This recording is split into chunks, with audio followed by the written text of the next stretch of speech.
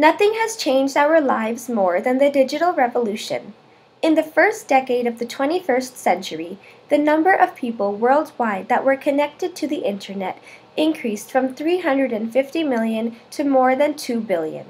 At the same time, the number of mobile phone subscribers rose from 750 million to over 5 billion.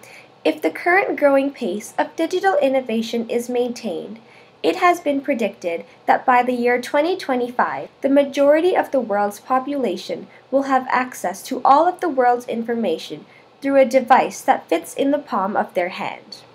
This increase is part in due to marketing and brand analysis.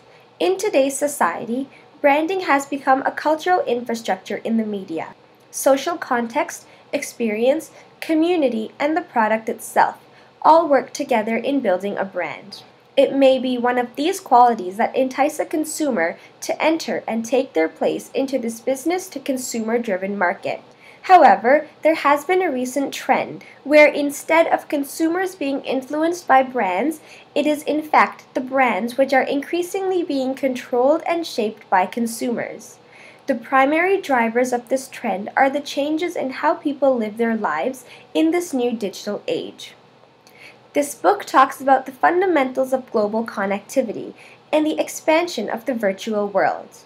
It argues that connectivity on an unimaginable scale is approaching and that the vast majority of all humankind will be beneficiaries of it.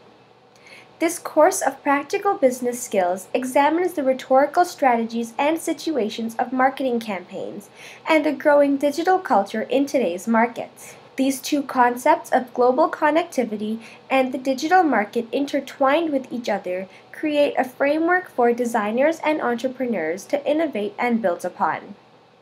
Since stepping aside in early 2011 as the CEO of Google, Eric Schmidt and Jared Cohen, the director of Google Ideas, have been traveling the world, researching and talking to people to write their book, The New Digital Age. The New Digital Age attempts to outline the shape of the world that will develop as a result of the technological revolution that is seeping into every corner of the globe and every part of people's lives. It is about how humans interact with, implement, adapt to, and exploit technologies in their environment and in the future.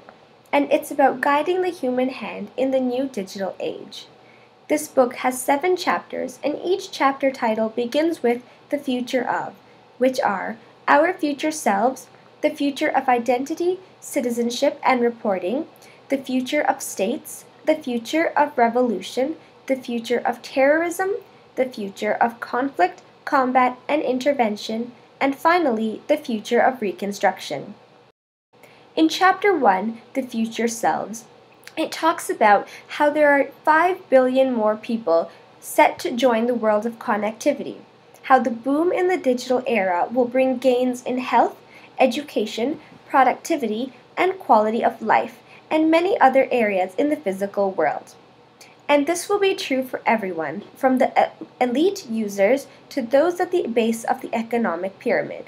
But being connected in the virtual world will mean different things to different people, mainly due to the problems they need to solve. In Chapter 2, The Future of Identity, Citizenship, and Reporting, it states that the world's virtual population will outnumber the physical population of the entire Earth over the next decade.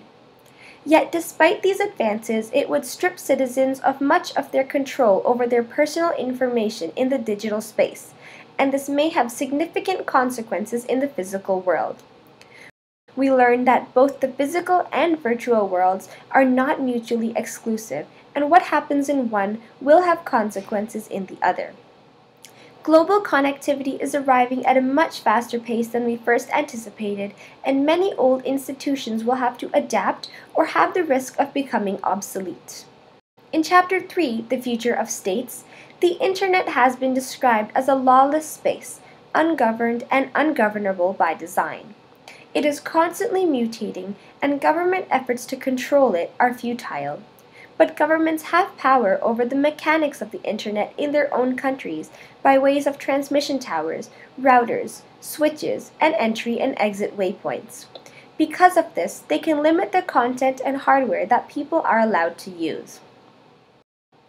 In chapters 4, 5, and 6, The Future of Revolution, Terrorism, and Conflict, respectively, it discusses how communication technologies will enable new connections and allow certain tactical efforts, such as mobilizing crowds or spreading information. It discusses how we will all be vulnerable not only to physical terrorism, but also cyber terrorism. And lastly, how much more we are aware of the conflicts around the world and how conflict will always find its roots in the physical world.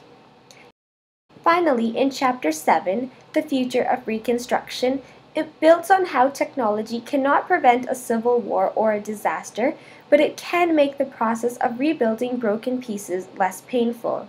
For example, after the 2010 earthquake in Haiti, the primary task was the restoration of badly damaged telecommunications.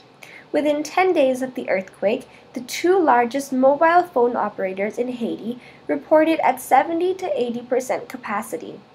Fast networks aren't secondary, they're complementary to the reconstruction of a society. In conclusion, it is evident that humans and computers will be working more closely together in the future, as this can already be seen today. Physical and virtual worlds coexist and complement each other, and this will greatly affect the behavior of citizens in the coming decades. Duties will be divided according to what each entity, humans or computers, does well. We will use human intelligence for intuition, human interactions, and judgment, and we will use computing power for its infinitely fast processing and memory. Both worlds, the physical and the virtual, will shape and guide each other and will form a more transparent, interesting, and hopefully a more egalitarian world.